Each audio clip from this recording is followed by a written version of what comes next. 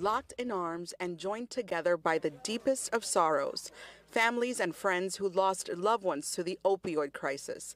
Among them, Joanne Pacheco. Her son, Spencer Daniel, died a few weeks ago in April after suffering a fentanyl heroin overdose. Baby, this is for you. I'm being strung for you. We have to save lives. The pain still raw, but determined to speak out at the event marking National Fentanyl Awareness Day.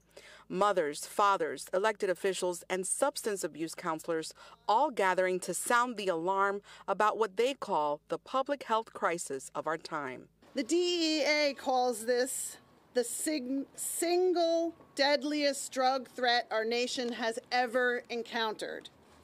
Illicit fentanyl claims one life every 8.5 minutes. And that's why every 8.5 minutes, a rattle during the ceremony symbolized another life cut short. These rocks represent the victims of the opioid epidemic. Every day across the nation, 175 people die due to fentanyl.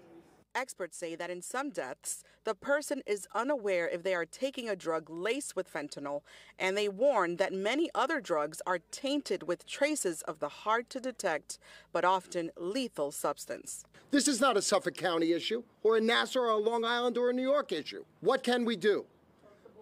Let people know that the national drug supply is tainted with fentanyl. Some saying the staggering numbers show a bleak picture about mental health in the U.S. Why are people willing, right, to stick a needle in their arm, right? How much pain are they in that they're looking for, to relieve themselves of the pain? But the pain of his battle with addiction is not how this mom wants to remember her son.